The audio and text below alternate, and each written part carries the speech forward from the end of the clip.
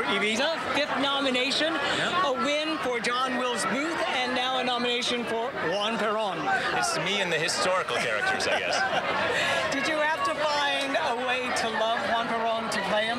Well, I mean, I think you always have to find your character's point of view, and you know, I don't think it really works for you to be critical of your own character. You trust the production to make the, you know, right perspective and commentary. And I did a lot of research, watched a lot of documentaries, was in Buenos Aires, met with a gentleman from the Perón Institute for 5 hours in Buenos Aires, and you know, got the perspective from that point of view. And to be honest, from their point of view, there's a lot to admire. You know, it was the most progressive government in Latin America.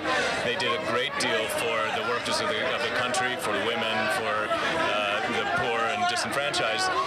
How they did it is another question. But the other really crucial thing is that all of my research led me to believe that there really was a genuine love and affinity between him and Eva. Not just a political alliance. No.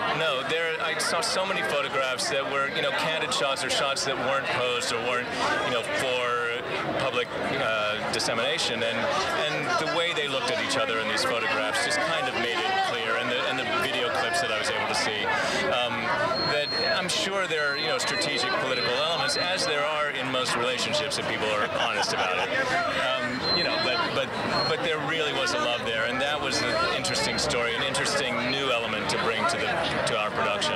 Michael, when the show first opened on Broadway in 1979-80, it made such a big splash. It won a slew of Tony Awards, and it seemed in many people's eyes that it could not be topped.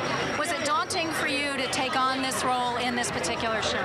It was, absolutely. I had seen that production too, so it was daunting having to live up to my own memory of it, and to my memory of Bob Gunton and Mandy Patinkin and Hedwig Hone and Hal Prince's production.